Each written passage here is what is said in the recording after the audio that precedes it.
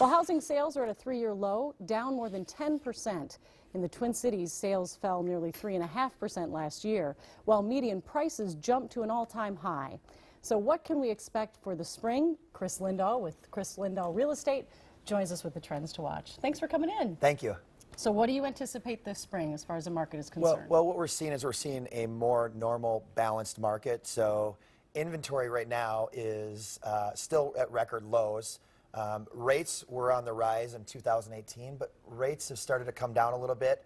And historically, it's still a really good rate. So if you're looking to sell a house, what is the best category to be in? Is it still that starter home where those are still really hot and hard to get? Yeah, so starter home traditionally under 300,000 is sort of the area that you want to be in. That's where a lot of the millennials look to be, and so millennials are looking to buy now that they're starting to clear some of their student loan debt. A lot of them are starting to get married. Life's changing.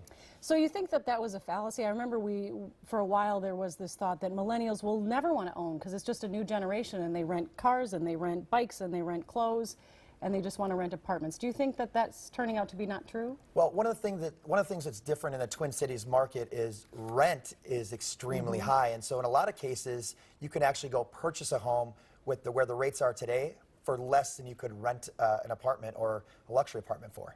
So if you're someone that's looking to sell, what advice would you have for them? When's the best time to put it on the market, and how do you decide whether or not you're pricing it correctly? Yeah, so plan ahead. So the key to success in selling in today's market is you have to win the online beauty pageant. So start thinking about staging, decluttering, remodeling. You really want to think about that ahead of time. And the best time to sell is when inventory is low and demand is high. All right, great advice. Anything else you want to let people know, especially if you're looking for a house? Should you have that letter from the bank before you start looking? Are we in that kind of a market, or do you think there's a little more breathing room now?